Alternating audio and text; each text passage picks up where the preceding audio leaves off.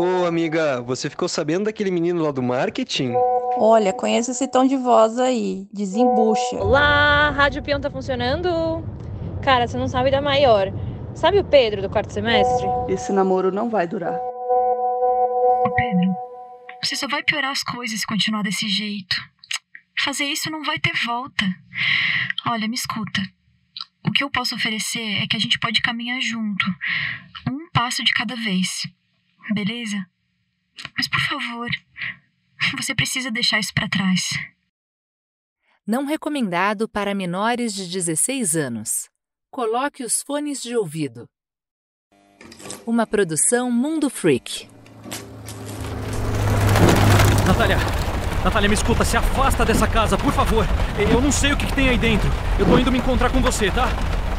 Ai, que merda, tá acabando a bateria. Tá muito escuro aqui. Vou deixar o farol do carro aceso. Olha só, pra registro futuro, eu tô na frente da casa da avó dela. Não tá... Ai, que merda, não tá retornando as minhas ligações. Que porra, Natália! Tá bom, olha. Diferente de antes, a porta tá aberta. Acho que ela deve ter entrado. Eu não tenho como dar certeza. Não sei como ela poderia ter chegado aqui. Sei lá, táxi, Uber, carona. Que merda, eu não sei mais o que tá acontecendo. Mas se ela tá lá dentro, ela pode ter se machucado. Isso foi um grito? É claro que eu não podia ficar lá. Reescutando o áudio, ficou bem claro que era o grito de uma pessoa. Mas com sangue quente e a cabeça mil, não tinha como saber se eu estava batendo bem da cabeça. Só sei que parecia feminino, como se tivesse sentido dor ou como se tivesse assustada. Eu consegui dar uma carga no meu celular com o cabo que tinha no porta-luvas. O problema é que demora demais para completar usando o painel do carro, uma bosta. Com o trajeto, devia ter no máximo 20% de bateria sobrando. Eu liguei a lanterna dele e deixei o áudio sendo gravado. Não ia ter muito tempo de uso assim. Por isso eu sabia que devia ser rápido. Verificar tudo, ver se ela não estava lá e esperar do lado de fora para quando ela chegasse.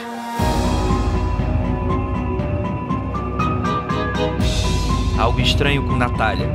Episódio 4. A Casa da Avó.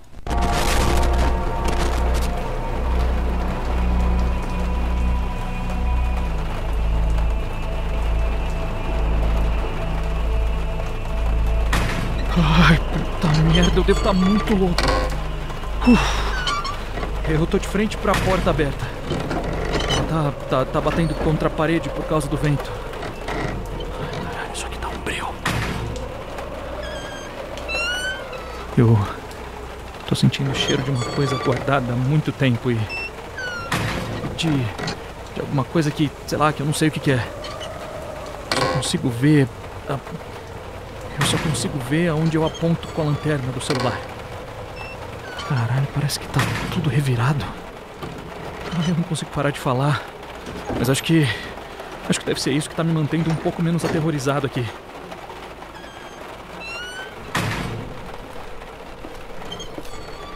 Essa casa é muito maior por dentro do que por fora. Opa, tá bom, olha. Eu tô vendo um corredor. As paredes estão cobertas por cruzes pintadas. Ai, puta que pariu. O que eu tô fazendo aqui? São 2 cômodos pequenos e um banheiro lá no fundo. Tá. A casa não é tão grande quanto eu achava. Eu vou entrar em um dos quartos. Nossa, o chão tá todo cheio de espuma, de um colchão rasgado. Um cheiro de mofo desgraçado. Puta que pariu. Mas nada da minha Natália por aqui.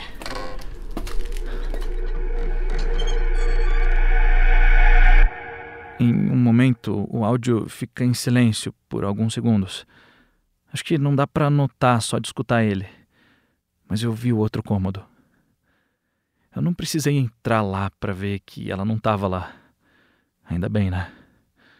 Ele era menor que o outro e, sei lá, devia ser um quarto de bagunça só. Tava cheio de objetos esquisitos, tinha uns desenhos no chão, tinha até Santa Católica pendurada em estantes na parede.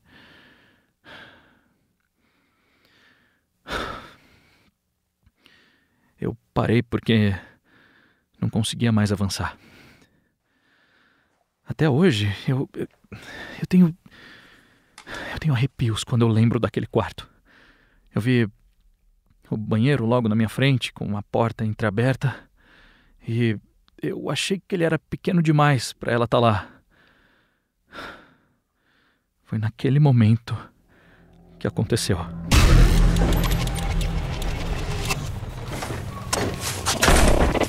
Não! Sai daqui! Sai daqui! Sai!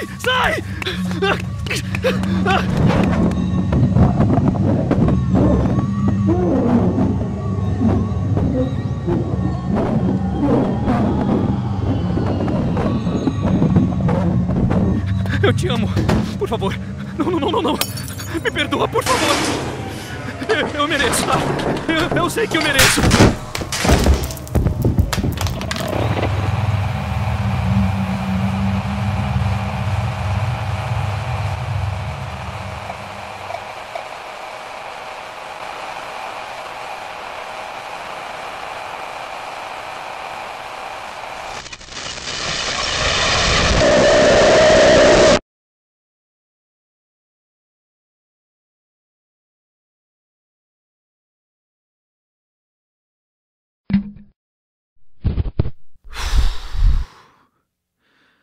Eu contaria mais se eu pudesse. Só que eu lembro pouco. Sei lá, tem vezes que a nossa cabeça prefere guardar certas coisas, mas outras não. Enfim, eu acordei no hospital. Por sorte eu não precisei ser internado. Ia ter que disputar com as pessoas que precisavam mais que eu. Parece que eu bati a cabeça bem forte no banheiro daquele lugar. Pelo que a enfermeira falou, eu quase tive uma concussão. Ela me fez prometer que eu voltaria para minha casa só por causa da situação geral, mas que a Natália ia ter que ficar de olho em mim para ver se eu não apresentaria um comportamento atípico. A Natália me salvou. Ela me achou no banheiro da casa da avó dela, alguns minutos depois que eu entrei. Era a Natália mesmo. Talvez eu tivesse duvidado que seria ela ali do meu lado, mas ela fez questão de provar. Ela pegou um isqueiro e ela queimou a palma da mão dela. Maluca do caralho! Mas porra, o que eu vou dizer depois disso? Só sei que eu amo demais ela. Agora a Natália me mostra a queimadura sempre que a gente se esbarra em casa. Ela até me perguntou sobre o que tinha acontecido lá naquela noite. Eu passei todos os áudios que eu gravei com o celular. Expliquei para ela que depois que decidi sair da casa, a porta da frente se fechou de vez. Eu nem tive tempo de reagir. Foi virar e dar de cara com o duplo. Os olhos estavam brilhando na escuridão, como se fossem, sei lá, os vagalumes do capeta. Foi aí que eu percebi. Essa coisa que veio pra cima de mim, não era o duplo que eu estava acostumado. Era um outro. Eu lembro bem disso porque eu recuei de volta pro corredor, em direção ao banheiro. Quando eu me virei pra trancar lá, eu vi aquele duplo, sabe? Aquele duplo que bebe água. Ele estava lá, no quarto com as santas, fazendo o que sempre faz, com o mesmo maldito sorriso. O copo caiu da mão dele e se quebrou. Eu realmente não gosto de ficar me lembrando daquele dia. Tropecei num azulejo quebrado do banheiro quando eu tentei fechar a porta. Eu caí e foi aí que eu bati a cabeça. Disso eu lembro bem porque, a partir desse momento, tudo meio que girou. A porta chegou a quase fechar, mas uma fresta ficou. E eu vi, cara. Eu juro por tudo que é mais sagrado. Eu vi um monte de mão saindo de trás daquela porta. Tinha mais que 2 visagens ali. Eram dezenas. E aí eu quebrei, né? Quando eu caí, eu senti uma coisa atrás da privada que pulou quando eu tentei me levantar da primeira vez. Eu lembro de ter segurado e mais nada depois disso. Aquilo que pulou na minha mão era um pequeno caderno.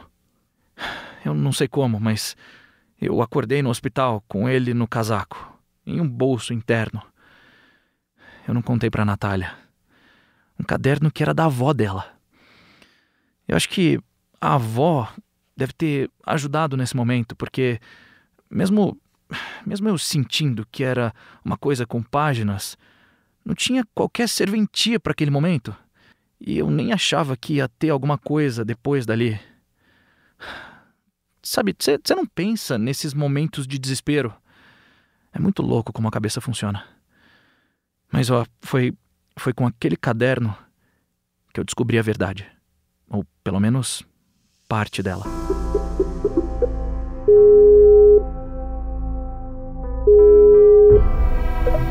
Opa, tudo bem, Cristina? Olha, eu peço 1000 desculpas por aquela noite, tá?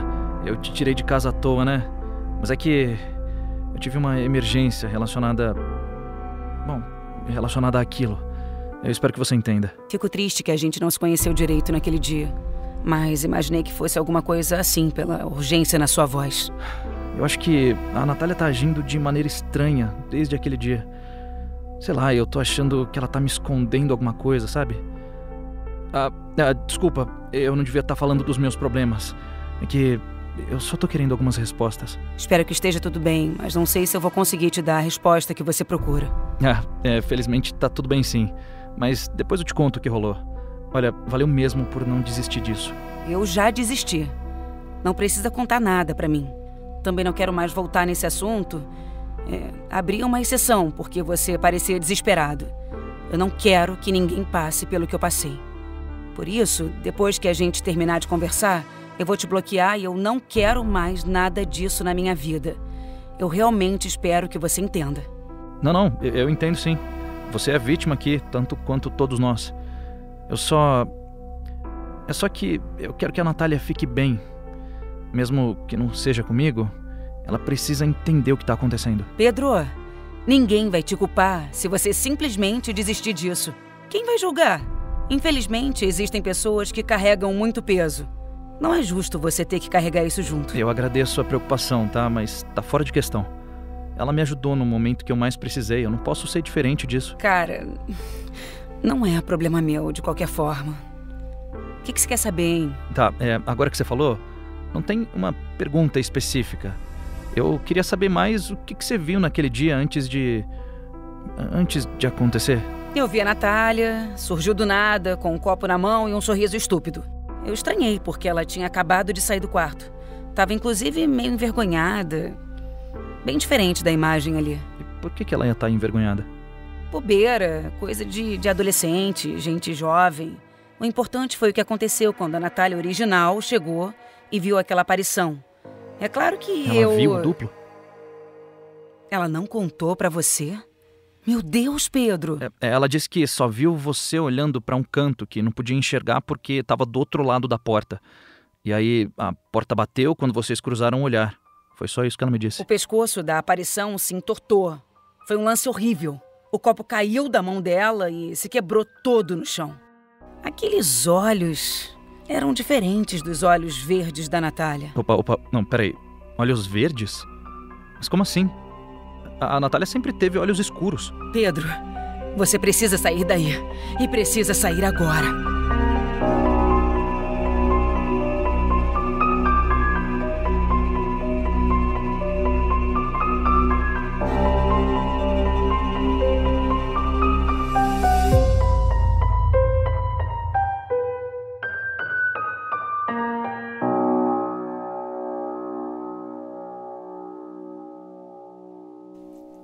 Essa história foi adaptada da creepypasta There is Something Very Strange Going On With My Wife, criado e escrito pelo usuário Darkhawks, que autorizou sua adaptação. Para conhecer o conto original, acesse o link no post desse episódio. Tradução: Maurício da Fonte e Lucas Balaminuti. Produção geral: Ira Morato. Direção geral: Andrei Fernandes. Roteiro adaptado: Andrei Fernandes, Ira Morato e Marcos Keller. Leitura sensível: Aline Hack. Edição: Andrei Fernandes. Sound designing: Felipe Aires. Trilha original: Gustavo Coelho. Direção de elenco: Júnior Nanete e Marcos Keller.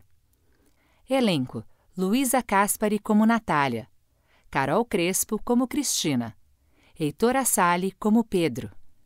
Algo Estranho com Natália é uma produção Mundo Freak. Considere se tornar um apoiador e financiar esse e outros projetos em www.apoia.se/confidencial.